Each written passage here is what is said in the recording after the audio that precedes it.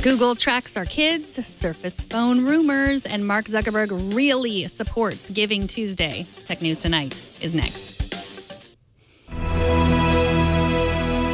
This is Twit.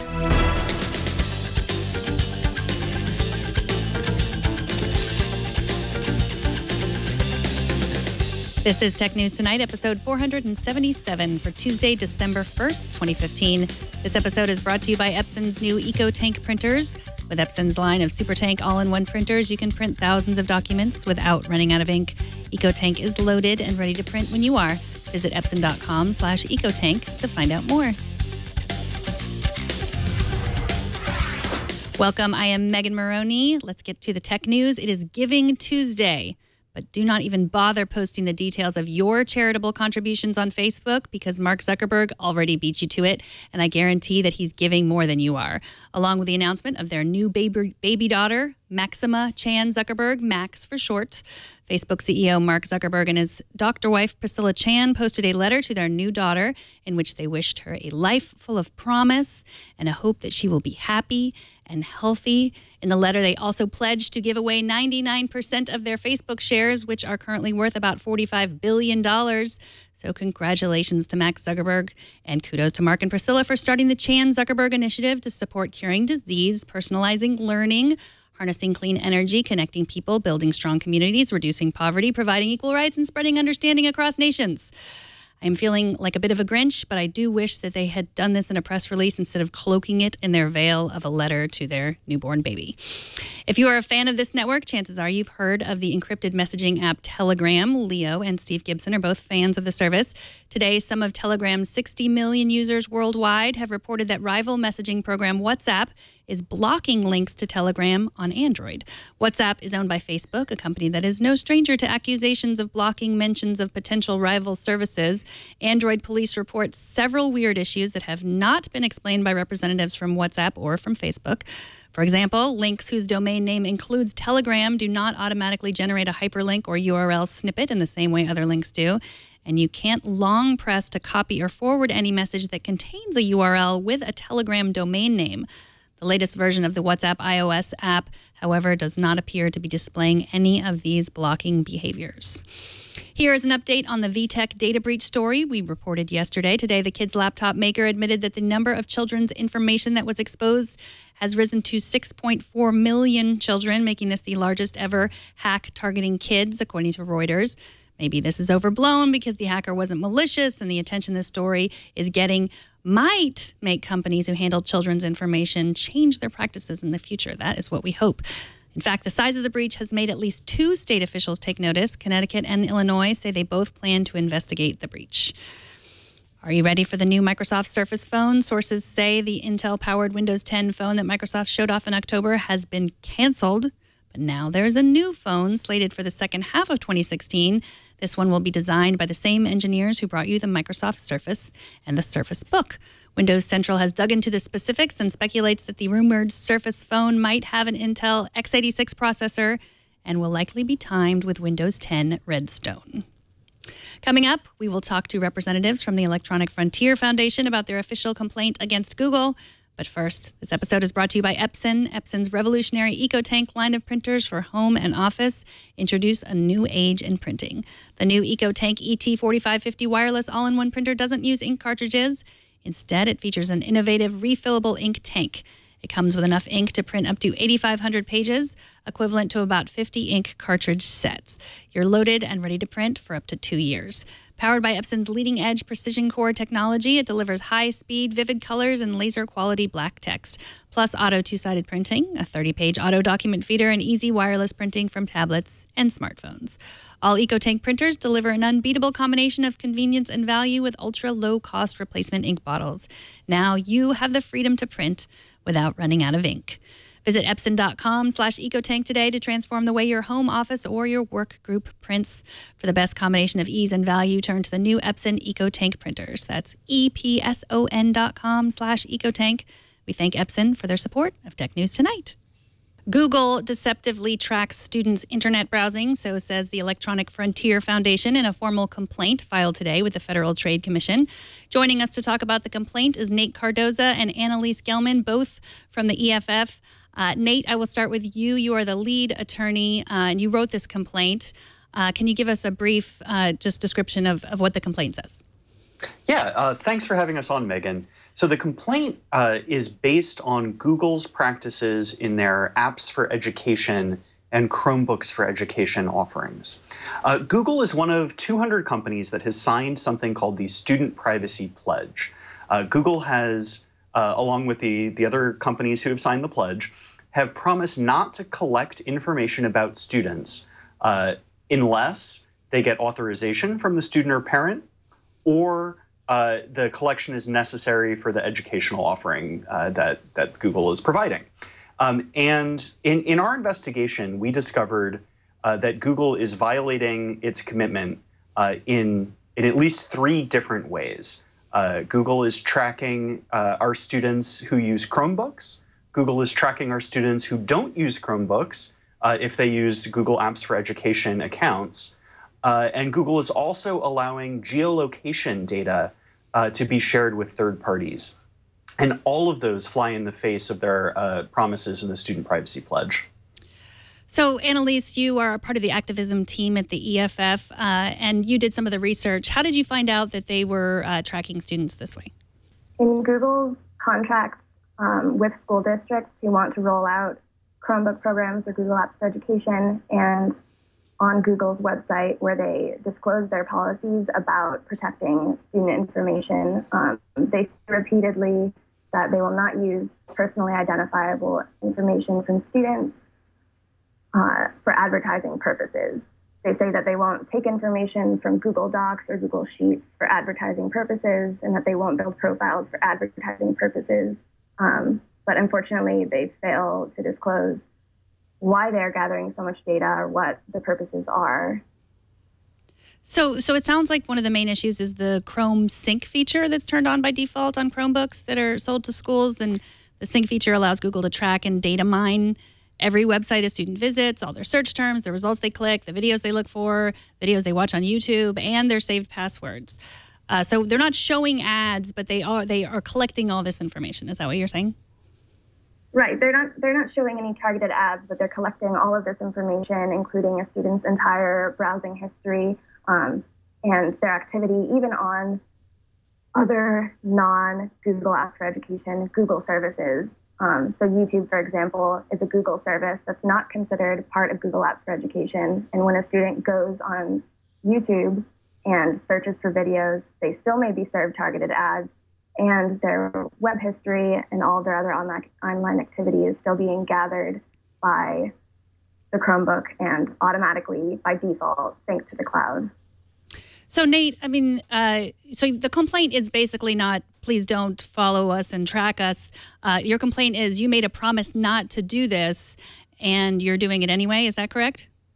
That's right. So it's not even quite that. It's that Google made a promise not to track students without their parents' permission. So that's all we're asking. All we're asking is that Google ask before they track our students. And honestly, we don't think that that's a particularly invasive ask. Like, for instance, when I bought a new iPhone and I was setting it up, and it said, "Do you want to share, application data with Apple to help improve the product?" And I clicked yes, but Apple asked, right? And that's all we're asking Google to do, or that's what Google has promised to do. Google's promised to ask parents before they collect and use the data about our students. And the fact that they're doing it without having asked is unfair and deceptive trade practice. And that's why we complained to the FTC today. So this isn't a matter of people just, I'm not even reading this, I'm just going to click yes as a parent and I'm not paying attention. It's they're not even asking. So, I mean, if they were asking, would you agree that most parents would just sort of click the yes, I agree to the terms without looking at it, as we often do? Yeah, probably. But the reason that EFF got involved in the first place is the number of parents who have come to us asking for help, saying, hey, my student got this Chromebook, What is it collecting about them? I can't figure it out.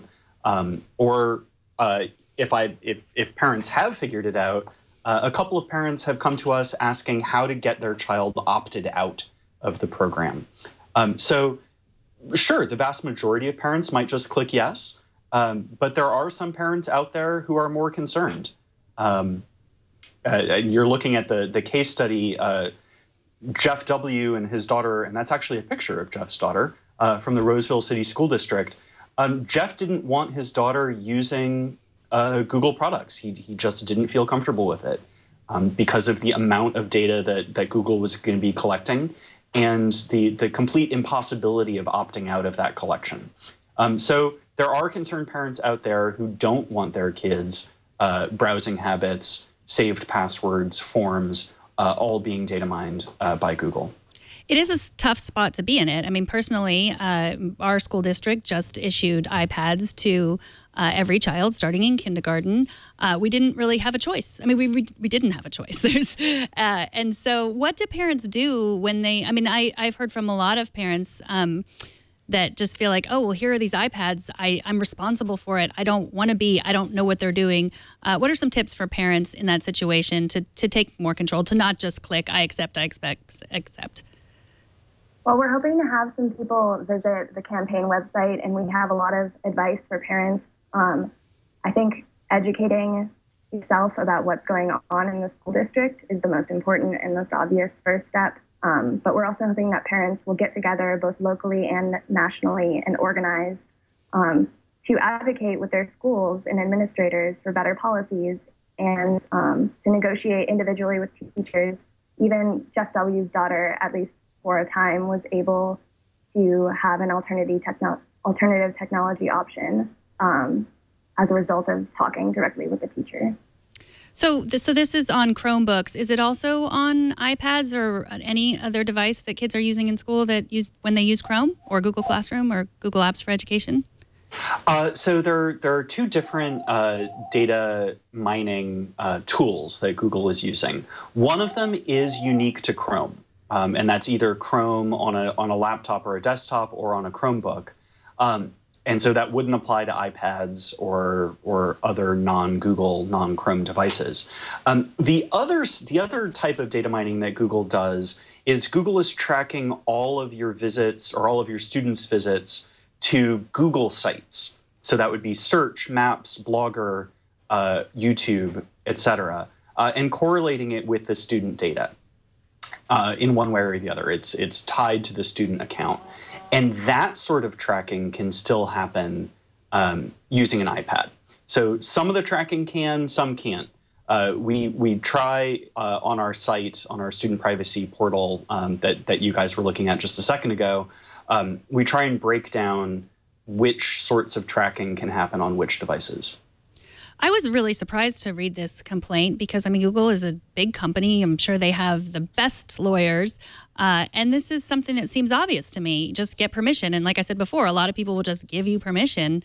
And there seems to be something weird going on. You say in the complaint that the Student Privacy Pledge, Microsoft and a lot of other companies that had digital curriculums, they signed it right away, but Google didn't. Do you have any idea why they hesitated? Why Google hesitated? I have no idea. It was disappointing to us when they didn't sign it when the pledge first came on, and only after intense media scrutiny did they finally sign the pledge. It seems to us like Google doesn't view Google as a privacy threat to its students. Whatever Google knows, Google thinks that it has a right to data mine, use it to improve their services, use it however they want. Google seems to think of privacy as something between the students and parties other than Google. And we think that mindset needs to change, and that Google needs to hold itself just as accountable as it would have us hold other third parties. That's a really good point. I mean, in the news, there's the hack at VTech, the toy company, where they just sort of played a little fast and loose with all this pictures and addresses and personal information that they really, who knows how they were using it or whether they got the parents to accept the fact that they were using it, but they were just sort of keeping it in a place where if you know where to look, it was pretty easy to find. So what you're saying is Google says, we are really good at encryption. We are keeping this from all the bad guys. But because we've created all these services, many of which are free, we can also use it to improve our products or to sell products in the future to someone just like you. Yep, that's exactly what Google is doing, and we think that's fine, but they have to ask first. Right. So what happens next? You issued gave the complaint to the FTC. Now what happens? So on the FTC side, the FTC will do an investigation and decide whether or not to take enforcement action against Google. I think FTC is barred by law from discussing that. So it's essentially a black box. We fire the complaint off into the FTC, and either they commence an enforcement action or they don't, and there's not much we can do. On the activism campaign side, I think Annelyse can probably speak to next steps there.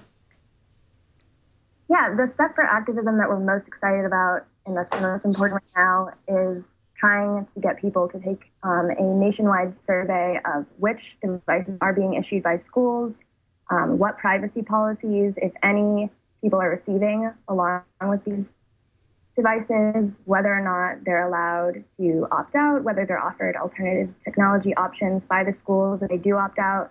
By going to our campaign website and taking this survey, you're going to help us paint a nationwide portrait of which devices are being used, where, and that's going to inform our next steps and also help us create some more guides to changing those bad default privacy settings actually protect personal student information. So our campaign already has Chromebooks up, and we're hoping to roll them out for iPads and other devices as we receive survey results. Well, Annelyse, thank you so much. Annelyse Gelman, part of the activism team at the EFF, and Nate Cardozo, staff attorney at the EFF.